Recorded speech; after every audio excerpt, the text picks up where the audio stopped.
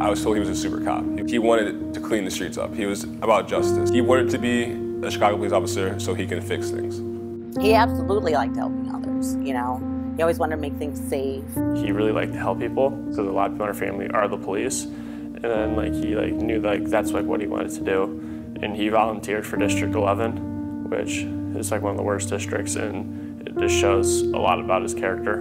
He was a wonderful husband. He was always silly. He was always funny. Everything was to make me laugh. Everything was to make everyone laugh. Good father, of course. Very accepting of everyone. He was wholehearted with everything. He would play video games with us and watch movies with us, and he'd always spend time with us. And then when Grace came along, he was thrilled. And then when he found out it was going to be a girl, he was even more thrilled.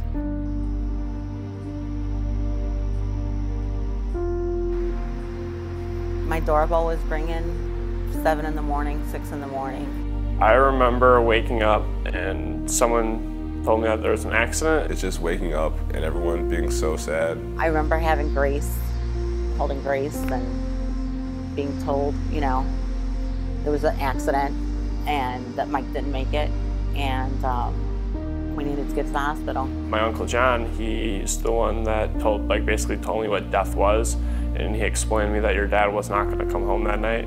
Drunk driver ran a red light and hit him really hard. I didn't understand at the time that people have professions that are dangerous, that people can pass from this. I portrayed him as a hero, kind of, or you never seen Spider-Man die, you never seen Superman die. It was just weird to know that he's passed away and that you have to move on, and I miss him every day.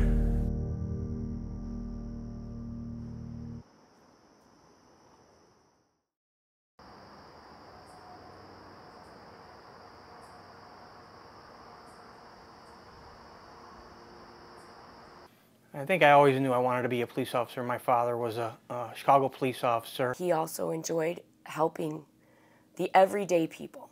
I always felt that justice had to be served and we had to get the bad guy and make him pay for that crime. Every night he came to my room and gave me a kiss and said, "I love you, I'll see you in the morning." We came across 4 young-looking males, and my partner wanted to stop them for a curfew violation. We wanted to get some curfews. Just as I got out of the car, one of the young individuals took off, started running. I chased him down an alley through a vacant lot, and when I shined my flashlight on him, told him, "Show me your hands, show me your hands," and that's when I saw the gun come up. Shots fired, 10-1, 10-1. 10-1, give me your location, Kingston and what? 84th and Kingston. And the very first shot struck me center mass in my vest. The second shot struck me underneath my armpit on my left side, underneath my vest. Get an ambulance over there, get an ambulance. Sergeant Kappa was my sergeant that night. I saw right away that I was in serious danger. I was losing a lot of blood, and he made the executive decision right there on the scene that they were going to pick me up and throw me in the back of his car, and he was going to race me to the hospital. Driving in the Trinity! So we got somebody driving the Trinity, driving the Trinity. He started putting as much blood back into me as he could and just tried to get me stabilized enough to get me into an ambulance ride to get me to Christ Hospital, where life-saving surgery would be needed to stop the bleeding inside my chest. And that's when Father Brandt said, "Would you like for me to give him last rites?"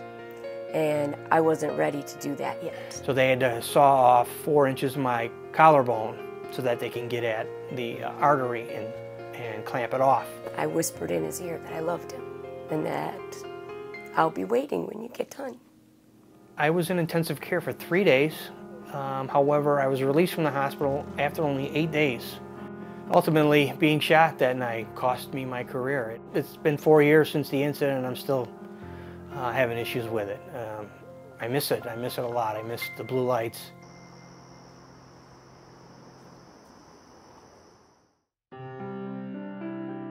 The financial support that the Memorial has given us, I mean, I can't thank them enough.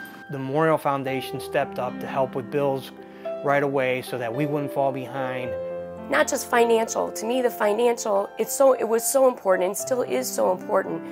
But the Memorial Foundation has taught myself and my children exactly what it is to be a police family. Thank you so much.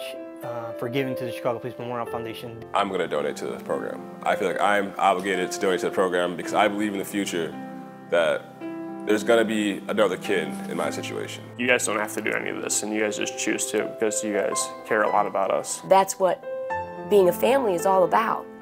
You do what you can for the people that you love. You do what you can for the people who do for you.